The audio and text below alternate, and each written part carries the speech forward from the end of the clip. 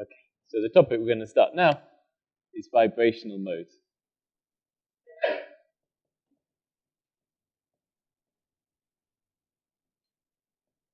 Of the ideal gas. In particular, we're going to look at, the diatomic gas.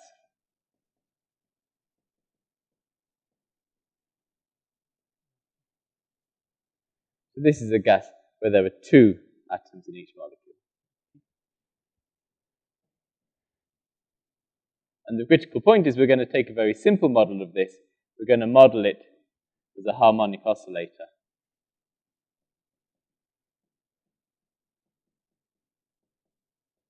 Which is good enough to show us the basic behavior. So this means we imagine I've got one atom here, I've got another atom here, and we imagine that these atoms are connected by some kind of spring, a harmonic spring.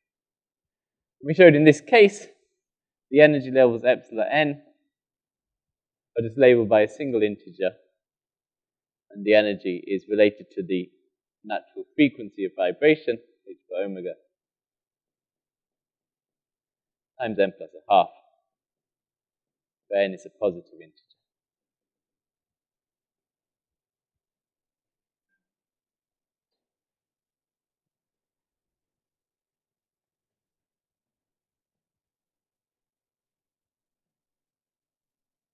Okay. Now these particles, I assume, are non-interacting.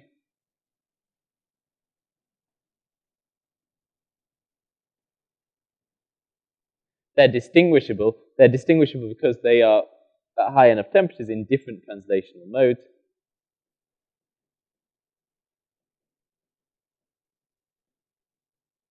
So therefore, we get that Z, T, is, we use the formula we always use, it's the sum over energy levels, which in this case is N, of E to the minus epsilon N over kVT, all to the power of the number of particles.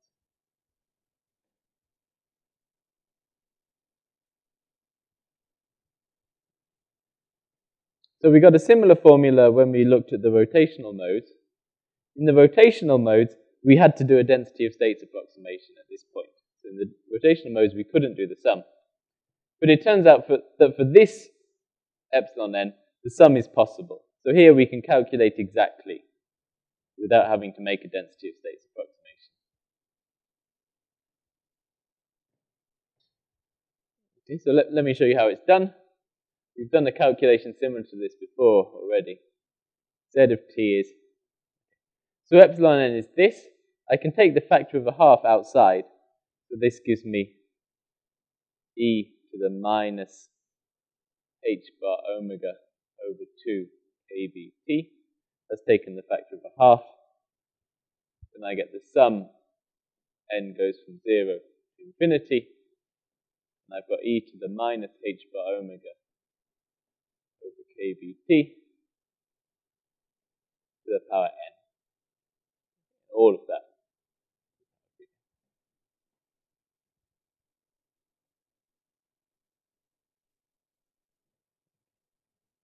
All I've done in this sum is the factor of a half comes out because it doesn't depend upon n. The sum upon n looks like something to the power of n. And then this is a geometrical sum, so we know the result. So the result for sums like this I wrote down last week, I think.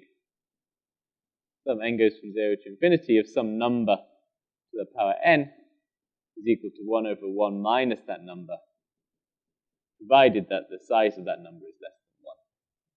Which in this case it is, because it's a negative exponential.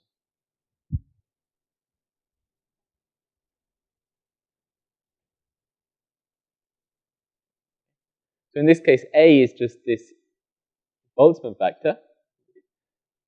So this gives you the result that Z of t is e to the minus h bar omega 2 t divided by 1 minus e to the h bar minus h bar omega over kBt, all to the power n.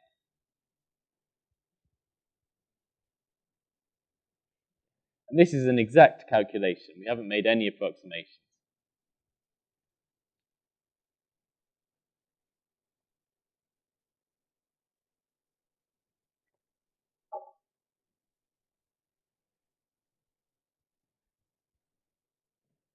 Now what we're most interested in is the internal energy, how much energy do these vibrations hold, and secondly, the heat capacity of these vibrations.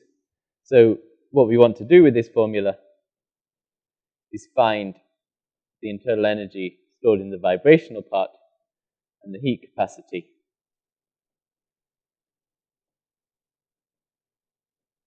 which I'll just call C. It has no volume dependence.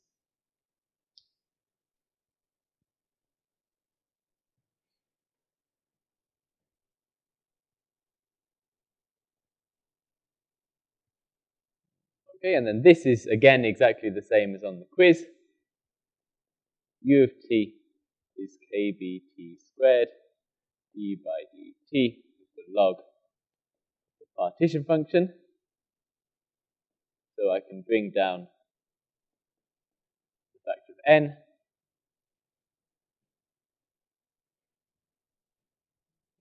d by dt of. So this first term, log of exponential, is just inverse functions, right? So the first term just gives me minus h bar omega over 2 kBt. And then this I've got log of 1 over something. Log of 1 over something is minus log of the same thing. So this is minus log 1 minus e minus h bar omega kBt. So I have to compute this derivative. So let's just do it, n kBt squared. So this is 1 over t, which gives you minus 1 over t squared. So this is h bar omega over 2 kBt squared. And you see that that will cancel nicely. This one I get plus, derivative of log is 1 over this.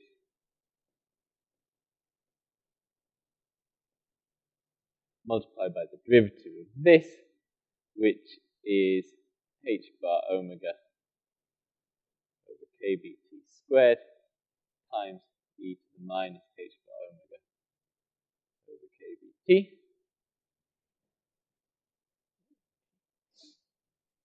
And this simplifies quite nicely. The first term gives me n over 2 h bar omega. The second term gives me n times h bar omega over e to the h bar omega over kt minus 1.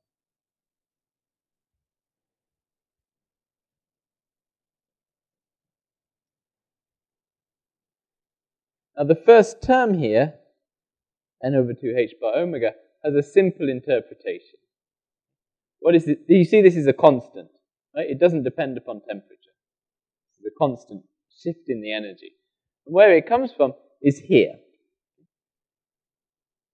The ground state energy of the particle is not 0, but the ground state energy is a half times h bar omega.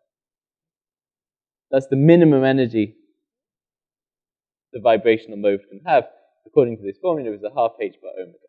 So if this is the minimum energy of one particle, then the minimum energy of n particles is given by this. So this is simply the ground state energy. At 0 temperature, the energy is not 0 because of this ground state energy term. But thermodynamically, it's not important because it's just a shift in the 0 point of the energy. It doesn't change the dynamics in any way.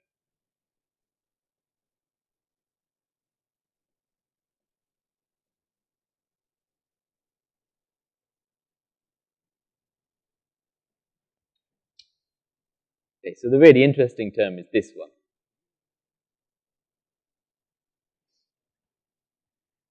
So finally, we have to find the heat capacity. To do that, you need to differentiate the energy.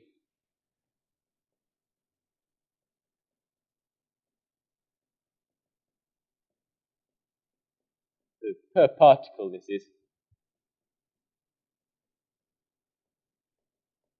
So we divide by the number of particles, then it's the derivative of u with respect to t.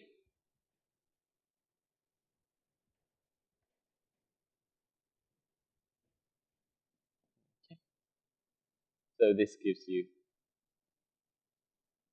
h bar omega times the derivative of the second term over there, which is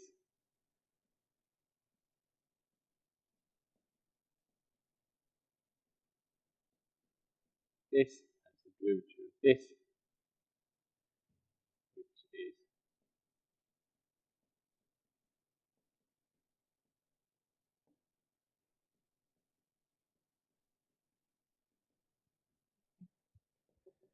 so that's the derivative, and if I simplify this, I can say that heat capacity is Kb times h bar omega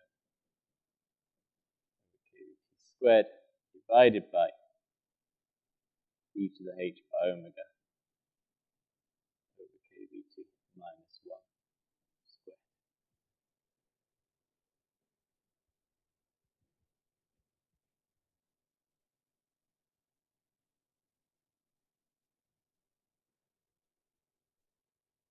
Okay, so what does this function look like?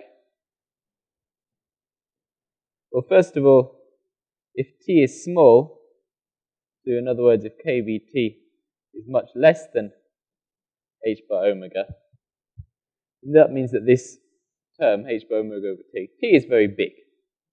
This is a big number, but on the bottom I've got the exponential of the big number, so this term wins.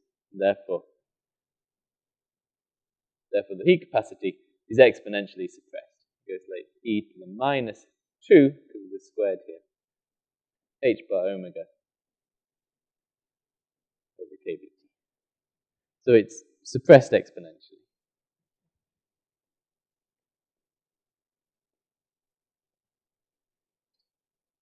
We can also look at the opposite limit. If Kbt is much greater than h bar omega, then this means h bar omega over kt is a small number. And in particular, this means we can approximate the exponential approximately equal to 1 plus. We can approximate the exponential like this. This is just a first order Taylor expansion, and this number is small. And if this is true,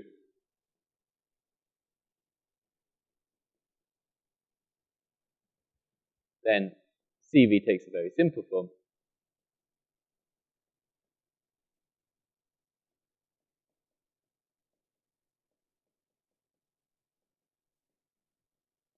This, you see that the top and bottom are exactly the same, so they cancel, and this just gives you that C, the heat capacity, is equal to the Boltzmann constant.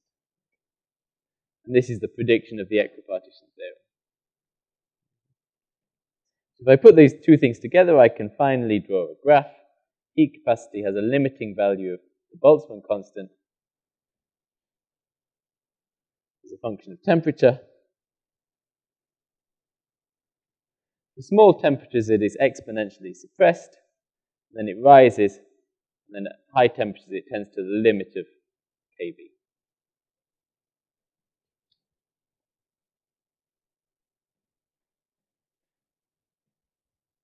So this is the heat capacity this is the heat capacity of the vibrational modes of a diatomic gas. At low temperatures, there is virtually no energy stored in these modes, and at high temperatures, the energy increases proportional to T.